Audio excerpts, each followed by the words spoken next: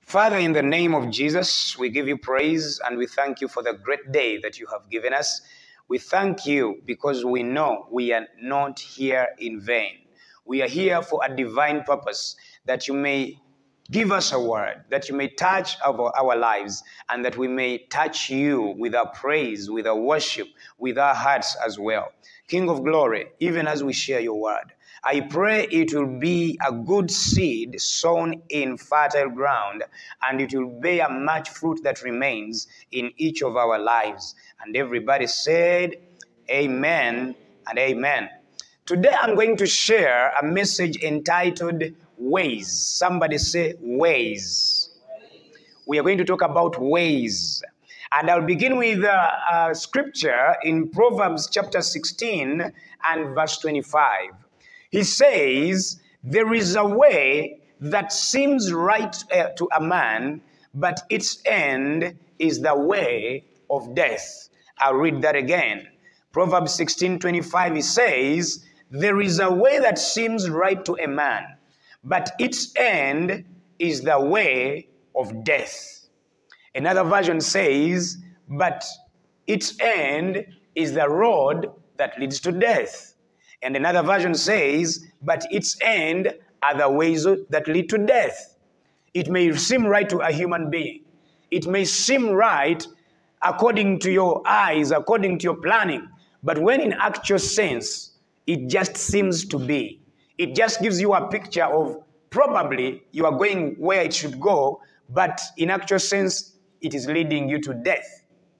It is leading you to destruction. All that glitters is not gold. That is an old saying that states that not everything that looks precious or true turns out to be so. And you have to understand that. It is not true that if someone looks this way, probably they're exactly that. And some people say, do not judge a book by its cover. Because looks are not everything. It may seem right, but when it is not right. It may look right, but when it is totally wrong. And the world has come up with new ways of doing everything. Everything has a new way of doing it. But you ought to be very careful, child of God, not to follow the patterns of the world. Everything that you see in this life, the world has another idea for it. God said marriage is between one man and one woman. And the world comes out with a new pattern. And says, no, there is another way. We can do it as this way as well. By the way, a man can also marry a man. And can also be a marriage, the world says. And a woman can also marry a woman. And can still be called marriage. Because what's marriage anyway? Then they begin to redefine it. And they think they're leading themselves to pleasure. But it is leading to destruction. Make sure you do not follow the way of the world, because it will never lead you to life. God's way is always the right way. And God's way is always Jesus' way. And because Jesus is the word, God's way is always spelled out in his word. Hallelujah. So there is a pattern of the world. There is a way of the world. There is a way people do things. But there is a way God wants things to be done. And if you want to know how God's things are supposed to be done, just know that God's way is Jesus. And his way is in his word. Hallelujah. Amen. And you know, we are in a generation whereby if you do some things, they may call you outdated. And let me tell you something. God's way may seem outdated, but it will always be the right way. Hallelujah. Amen. Regardless of who says what, God's way will always be the right way. Sometimes it looks like it's the boring way. Sometimes it looks like it's the loser's way. And they tell you, come on. Do you think those things still exist? Eh? The world has changed. This is how things are now done. Do you think you're going to get any job without a connection? And the connection they're talking about must be a bribe. But the world puts some icing on its filthy way. And that's why it can seem like it is right. It is always sugar-coated. It is always gold-plated. The way of the world.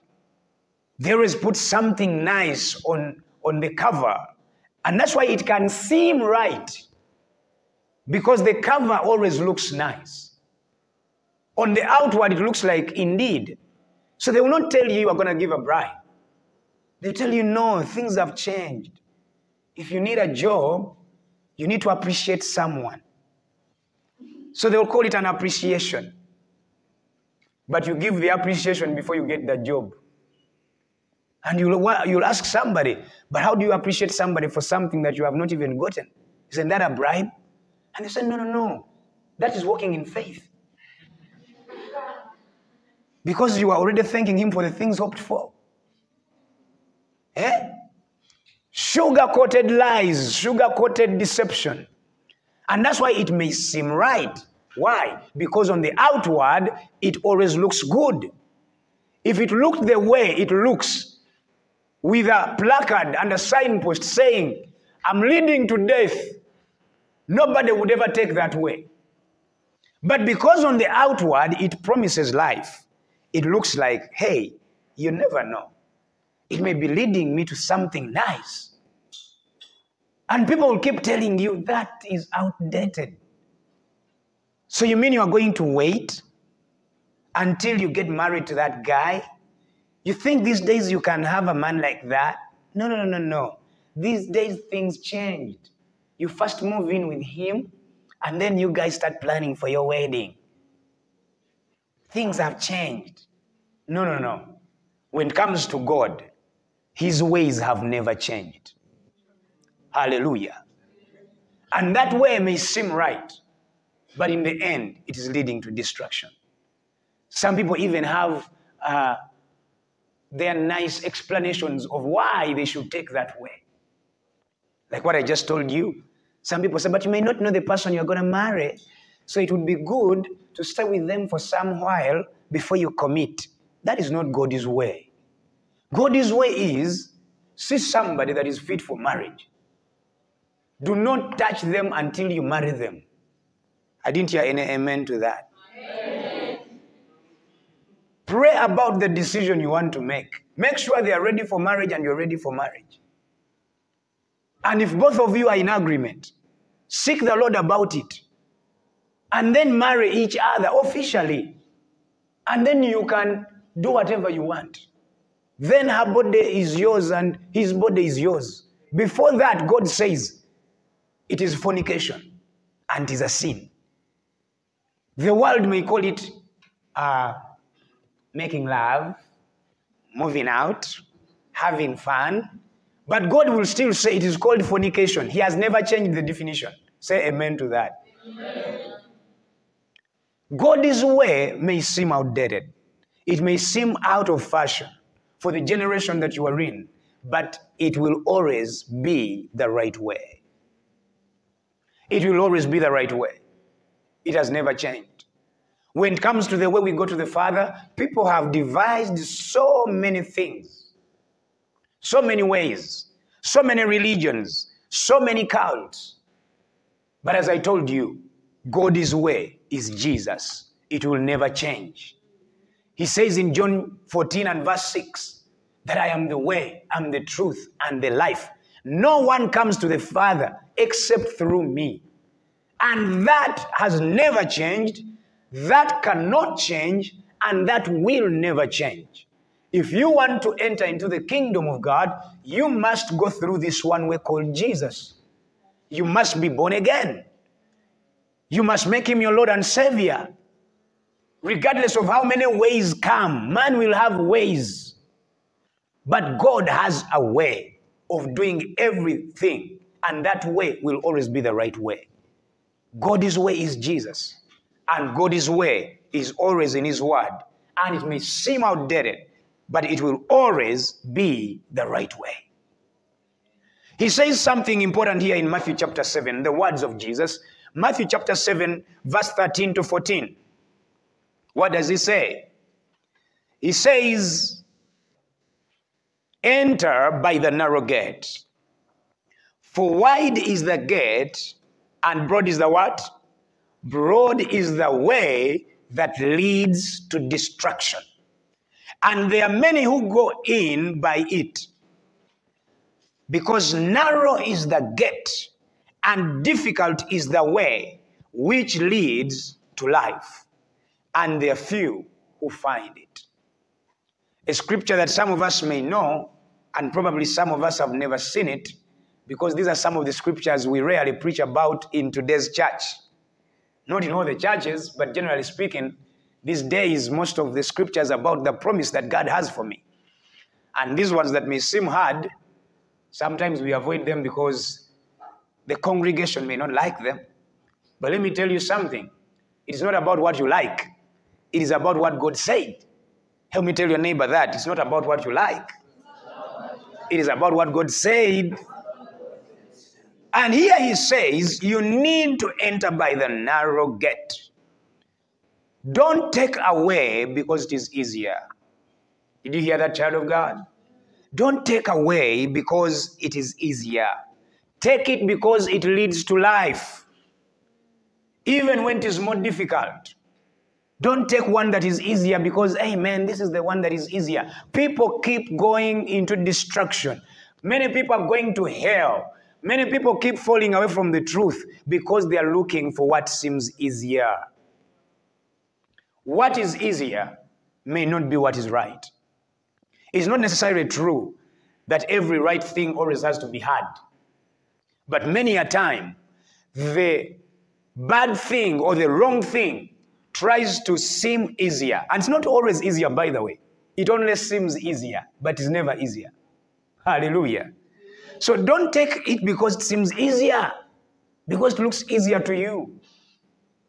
Do you know that it is harder to live a sinful life. It is more costly. It's more expensive to your life, to your mind, than to live a righteous life. Because imagine like a drunkard. You make all your money and you drink it in one night. And then you have a hangover. And then you develop liver issues. And then you have to treat the liver. It is even harder. But someone says, hey, living a life where I cannot drink. That life is hard. But this one is easier. You keep healthy. You are never out of your senses. You never lose your mind. You never wake up to wonder how you slept with a woman you don't know. You don't have to deal with some health issues for life. You never lose your respect and dignity among the people that know you. It is easier to actually live right, to walk through the narrow gate, than what seems to be easier to the people in the world. So sometimes these things that we call easier, in the long run, are never easier actually. Like some people think you can easily lie and go away with it. But eventually the life of lies is harder than the life of truth. Because when you lie, you always have to keep remembering what you said. You have to have a lot of memory, man. But when you speak the truth, you never have to remember what you said. Because whatever you said is anyway. But every time somebody is coming to you like, what did I tell this one? Oh, yeah. Is this the one I told Grace, or I told him Ruth? I think he will greet me and I will know. And then he doesn't greet. And you're like, I'm still confused. Did I tell him I'm Rose, Ruth, Grace? Or I'm Martha? I don't remember. You have to keep remembering even your name. Such a hard life. But for you it seems easier when you are lying, because at that moment you don't have to think. Anyone asks for your name, just tell them whatever name you want. They ask you if you did it, you just say, I did it. Because that's what they want to hear. But later on you have to keep remembering what you said. And you have to keep maintaining the previous lie with another lie. And when they become 2 lies, you have to get another 2 to maintain them. Now they are 4. And when they become 4, you have to get 8 to maintain them. It is a harder life. But on the outward, it looks easier. It looks easier. So, child of God, Don't take it because it is easy. Take it because it is the right one. Hallelujah. Take it because it is the one that leads to life. Even when it is harder, even when it is more difficult, choose to take the right way. Though he says that when you enter by the narrow gate, it is difficult, but its way leads to life. Hallelujah. And he also says something in that scripture that we just read. You don't have to take away because many are taking it. The right one is often taken by a few. Don't just follow the majority. When it comes to the way God looks at things, democracy is not necessarily right. It's not about how many people vote for no or yes. Even if the entire country votes for homosexuality, God will still say that broad way is leading people to destruction. It's not about the majority. Help me tell your neighbor. Right is not about majority. And amazingly, as he says here, that narrow is the gate and difficult is the way which leads to life, and there are few who find it. That which leads to life, that which leads to godliness, that which leads to godly pleasure, because there's worldly pleasure, there's carnal pleasure, but there's also godly pleasure. That which leads to godly pleasure, that which leads to life and joy in Christ, usually, oftentimes, a few take that way. And usually when you find so many people taking the same way, you need to first ask yourself a question. Is it coincidental that all of us are going in this way? Or is it that there is another that many people would not want to take? Usually, you don't have to follow the crowd. Because oftentimes, the right way is taken by a few. Hallelujah. So don't take it because many people are doing it. Don't do anything because everyone is doing it. Tell your neighbor, don't do anything because everyone is doing it. Because you don't even know everyone. And who told you you have to do anything because everyone is doing it? You are not everyone. You are someone. And that someone is not just anyone. So you don't do anything just because everybody is doing it, because you are not anybody else and you are not everyone. You are just somebody that has to do the right thing. So you do it because it is right, not because many people are doing it. You ask someone, why did you get into this relationship? And you say, yeah, I actually didn't want to get into a relationship while at campus, but my entire class, everyone had somebody. Look at that foolish talk. Everybody had somebody, so that's why you also got somebody. Don't do anything because most of the people are doing it, because many people are doing it. No, the way that leads to life is not for the numbers. It's not for the majority. It is not for everyone. It is for the few that are willing to take the right way, regardless of whether it is difficult, regardless of whether it is what is supposed to be done. If everybody is giving a bribe, do not give a bribe. You be the odd man out, the odd woman out, even if you are to lose a job. That's what he says when he says the way which leads to life is difficult. And some people say, but I hate difficulty. If you hate difficulty, you may end up in the broad way, the one that takes people to destruction. You would rather embrace difficulty, but knowing that it is in the right way. Hallelujah. You'd rather stay not married because you are trying to take the right way, instead of just getting married like all the others. Those ones are here what do you use these days? Is it smile kwetega? The word even seems weird. I've never really understood what you guys mean by that kwetega word, but it even sounds weird. When I interpret it is stumbling, making yourself stumble. That is the clear understanding of the word in English. Kubanga bwe bakutega aba muntu nga alina kyataddewo n'ogwa. Kakati if you are walking and you stumble on yourself, the next thing is to fall.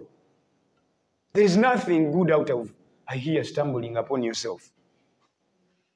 And I hear some people doing those things. I don't even know how they do them, but, you know, sometimes you pass by social media and you find words and you wonder what is happening to this generation. You make sure you do things the right way. You'd rather take long to get married, but when you know, I've not tried to sleep with a man so he can marry me. I've not gone to the wrong places to seek a man. I've not lowered my spiritual standard in the name of trying to go where people are so that I can get married. No. You follow this way that many people fear. Do it the right way. It may be difficult, but it is worth it. Hallelujah. Because it is the right way. It is God's way. And you know the reason the wrong way often seems right is because it tends to be more pleasing. It tends to be more pleasing. It appeals to your carnal man and tends to be less tedious. But it is appealing to the flesh, not to your spirit. So it is more pleasing, but to who? To the flesh, to the sinful nature, but not to your spirit. Hallelujah. And many times it seems less tedious. Imagine when you don't even have to sit for exams and you just get a D1 anyway. Doesn't that seem more pleasant? Less tedious? You don't go to class. You don't do tests. You don't do exams. But at the end of the semester, you have an A for that course unit. Isn't that less tedious? Isn't it simpler? It sounds so. And what is the cost? Just be nice to the lecturer. And you know what nice means? You understand. But at the end of the day, what results out of that niceness? HIV/AIDS. Pregnancies. And then you call them unwanted. And the next thing is murder. Abortion. Because abortion is murder. But it seemed easier.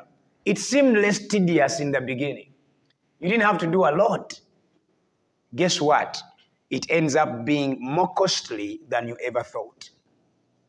Because it was only appealing to your sinful nature, to your carnality, and not to your spirit. Let us read Proverbs 12:15. He says, the way of a fool. The way of a what? The Bible talks about fools, and I don't want you to be one. So make sure you look for every scripture that talks about fools in the Bible and avoid to be what it says fools are. It says the way of a fool is right in his own eyes. But a wise man does what? Listens to advice. Another version says a wise man listens to counsel. And in this instance, when you analyze the scripture, it shows you that a fool is one who insistently takes the wrong way until they are destroyed. Because just a few verses from there, he talks about how if you move with the wise, you'll become wise, but if you move with fools, you'll end up in destruction. So that means that a fool is one who insistently takes the wrong way until they are destroyed. Another person said that a fool is one who remembers to do the right thing when it is too late. Did you hear that? So here he's talking about this fool, and he says, who is the fool? One that is always right in his own eyes when they are taking their way. Even if you tell them you are headed to destruction, say, I know what I'm doing. And you keep telling them, but can't you see? Where you're going, there is a ditch. Me, I know what I'm doing. You are standing in the middle of the road, and heavy trucks are coming at a terrible speed. Who told you they will knock me? Jesus is coming back. And if you're not born again, you are going to hell. When he comes back, we will ask him why he made us have this beer on this planet. If God does not want us to have more than one woman, why are there so many women more than men? They always have those foolish questions. And according to them, they are wise in their own eyes. Not until they are destroyed. If you don't want to end up in that way of destruction, don't be wise in your own eyes. Listen. Help me tell your neighbor, listen.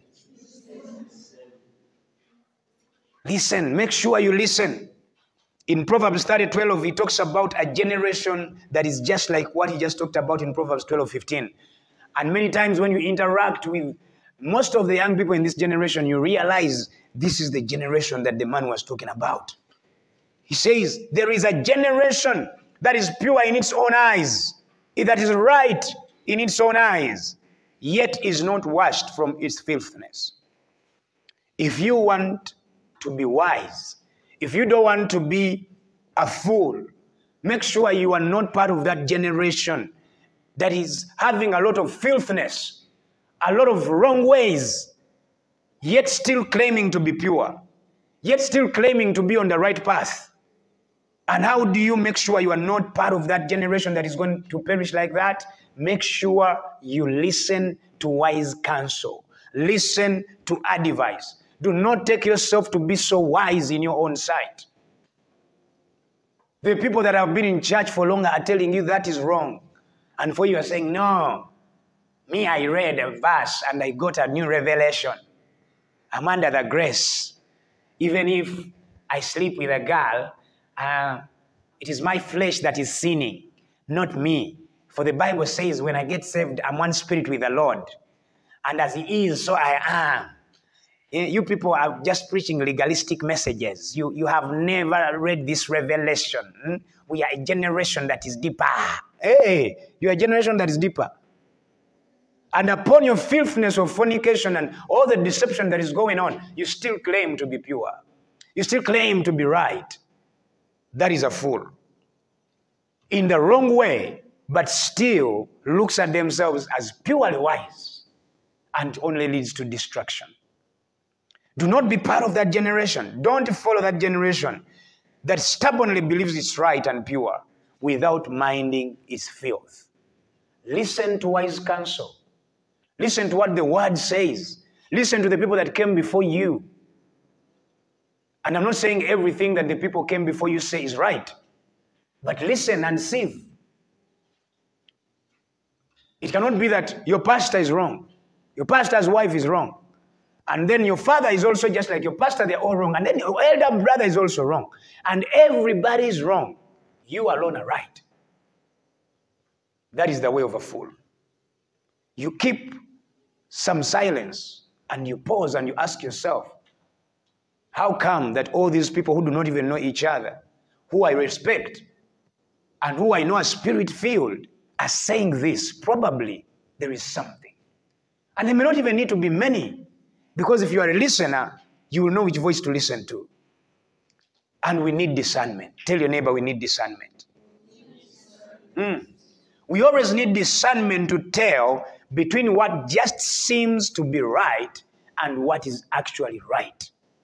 That takes discernment, child of God. Because I told you, even the wrong way is always sugar-coated. It is made to glitter like gold. It is covered in some nice package. But you need discernment always to tell a way that is right from one that just seems to be right. Sometimes they may almost look exactly the same.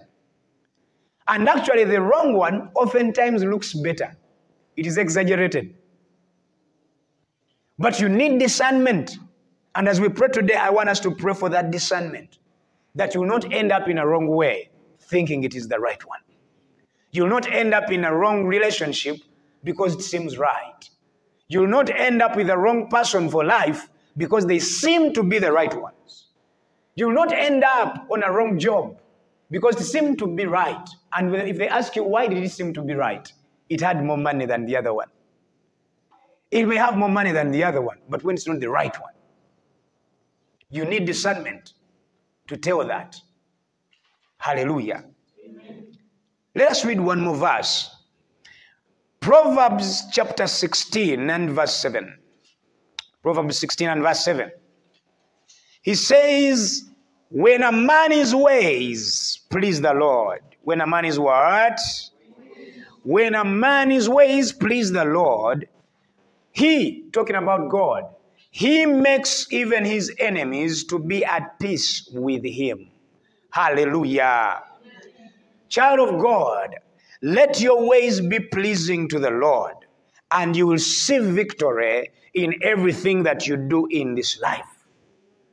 When you read this scripture, you get to realize that walking in ways that please the Lord is a way of attaining victory without struggling.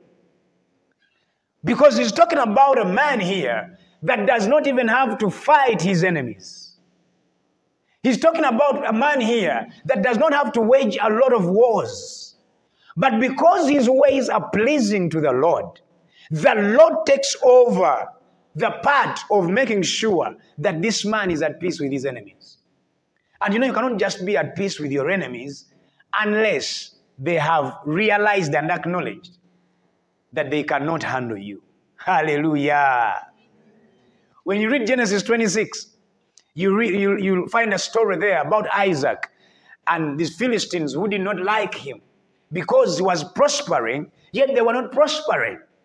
And they would keep filling up his wells and stopping them. But he would keep digging more wells. Not until they came to a place of realizing the man is too prosperous that we cannot fight him. Hallelujah. And they said, if we cannot fight him, let us join him. If we can't fight him, let us make peace with him. Because he's greater than we are. He's higher than we are. We just can't handle him. And it happens in so many instances in the Bible that God did this to the people that believed in him. That he would just place them at a level whereby their enemies could not afford to keep being their enemies. Hallelujah. So when you focus on pleasing the Lord, you won't have to focus on winning your enemies. The Lord will handle them for you. Hallelujah. You focus on seeking the Lord. Focus on serving the Lord. Focus on doing that which is right. And that woman who bewitched you so that you will never study will start calling you her son. Hallelujah.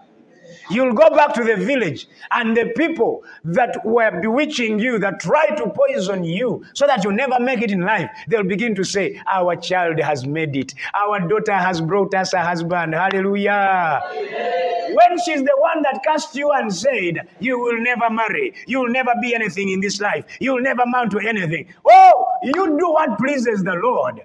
And she will see what she never expected in your life. And she will just get down on her knees. And she will glorify your God. Hallelujah. Quit fighting with the witches. You do what pleases the Lord. Because when a man's ways please the Lord makes sure that he does whatever it takes to make sure that your enemies are at peace with you. Your enemies don't just get to be at peace with you because they want to. They get to be at peace with you because they just can't contain it. Because they have seen what the Lord has done. If you want to see God lifting you up above your enemies, you do what pleases the Lord.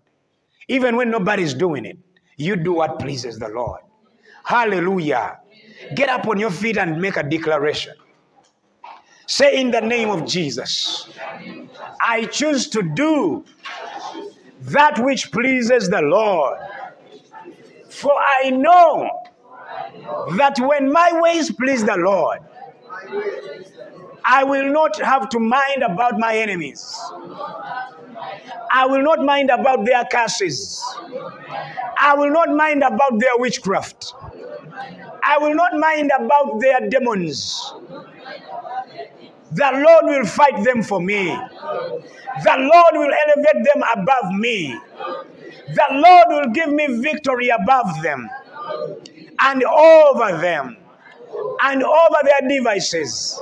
In the name of Jesus. That is why I choose to walk in the ways that please the Lord. And my God in heaven, I pray you empower me to do exactly that. Forgive me, Lord, for the time I have walked in a way that is not yours. Forgive me for the moments that I have walked in other ways that are not right, that do not please you. Forgive me, Lord. Grant me the ability to walk in your ways. Grant me the ability to discern between the right way and that which seems to be right, but when it leads to destruction. Pray in Jesus' mighty name in your own words. Make that prayer as you understand it according to the message that you have heard this day. Make a personal prayer to the Lord that He will lead you in the way that leads to life, in the way that leads to godly pleasure, in the way that causes you to be promoted in the sight of God, in the way that is not defiling unto you, in the way that is not a way of compromise or sin.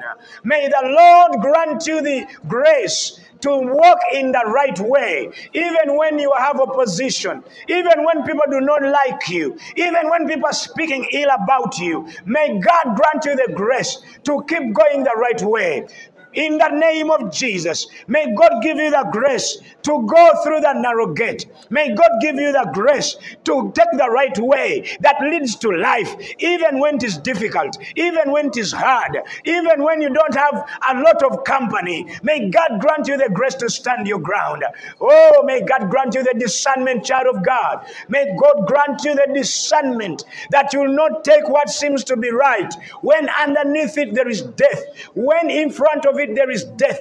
I pray that God grants you discernment. Discernment. Precious Holy Spirit, I pray for discernment. Fill us with discernment, sensitivity to your voice, that we will know how to differentiate right from what seems right. And I pray, Lord, that as we walk in your ways, Lord, that you'll be pleased with us.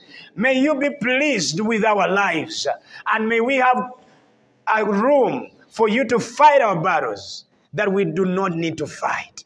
May we see you fighting our battles. May we see you elevating us above our enemies. In the mighty name of Jesus. Lord, I give you praise and I give you honor, for you are good God, and your word is bringing life and light unto us and bearing much fruit that remains in Jesus' mighty name.